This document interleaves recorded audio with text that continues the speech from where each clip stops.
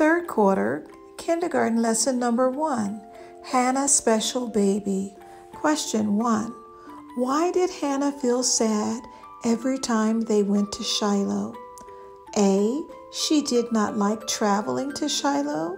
B. She did not have any children. Or C. Her husband would be too busy to be with her. The correct answer is letter B. She did not have any children. Question 2. Who besides Hannah and Elkanah prayed that Hannah would have a baby? A. Moses, B. Joseph, or C. Eli the priest? The correct answer is C. Eli the priest. Last question 3. How did Hannah respond to Eli's prayer and encouragement? A. She was peaceful. B. She was curious. C. She did not believe it. The correct answer is letter A. She was peaceful.